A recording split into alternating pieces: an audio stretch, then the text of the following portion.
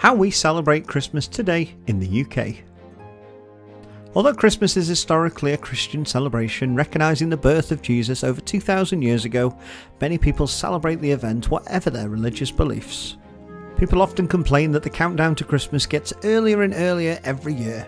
This is largely due to the retail companies displaying Christmas goods early in the shops. Sometimes you even see it in September. A few weeks before Christmas Day, people often send out cards to their friends and family. This shows that they are thinking of others and want to wish them a happier time, or season's greetings as it is often called. Some people buy presents for their work colleagues or friends at school, or sometimes people take part in a Secret Santa.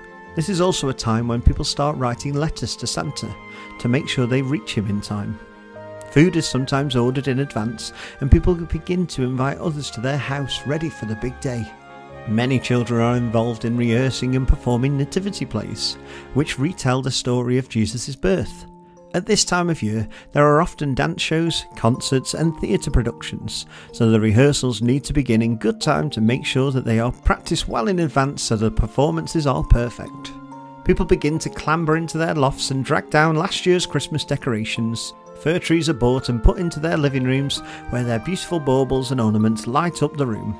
An angel or a star might appear on top, representing Angel Gabriel. This is also when people often put lights and other decorations up outside their houses. Some people give money to charities at Christmas. We find ourselves thinking of others in the world who are not able to celebrate like we do, or be with their friends and family.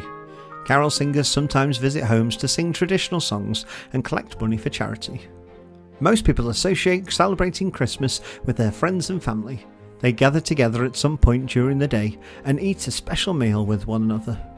Some families develop their own Christmas celebrations. A popular one is watching Christmas films.